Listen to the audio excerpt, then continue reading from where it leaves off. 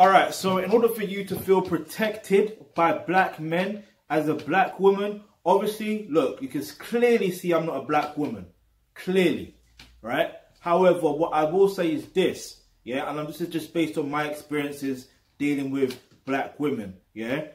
Like, I've had some black women that I've, dated in the past and all that stuff there, tell me that they feel protected and all that stuff around me. Like, they told me that. Like, at the time then, I didn't understand what they meant because I was just myself and I was completely oblivious to understanding, the true nature of a man and all that stuff there. And so when I started to discover and study how to be a man and all that stuff there, I ended up realizing, there's certain things I was doing back then. Why now I understand why, they felt protected and safe around me. Now I get it. Like, I completely get it.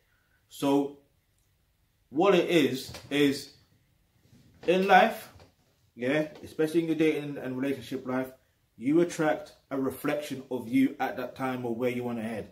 You get it? So for me, like, from my understanding, is I was attracting women with feminine qualities, yeah, women with feminine traits. So naturally, because of how I was as a man, there were traits of an alpha male. You see what I mean?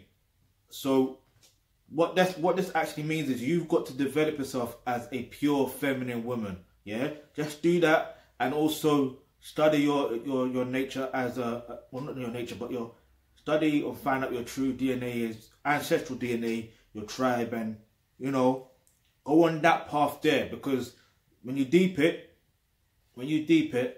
let's look at it from an animal point of view, right? Animals in a zoo, I'm running over time here, but fuck it. Animals that go in a zoo, for some reason, they're not naturally themselves, are they? Especially animals from the wild,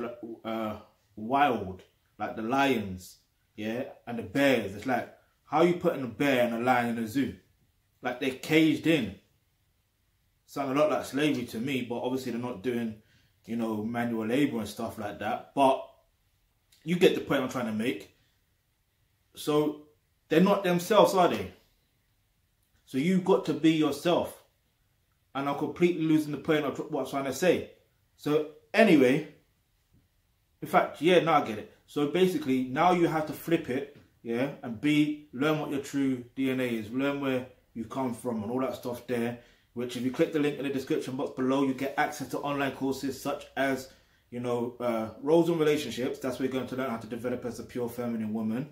And then plus the courses to do with African and Caribbean history. That's where you're going to learn, what your true ancestral DNA is and all that stuff there. All right, so if you've got any questions, any topics you'd like for us to discuss in the videos, leave that in the comment section below, and I guarantee you will feel protected and safe from black men. Like, you will, yeah?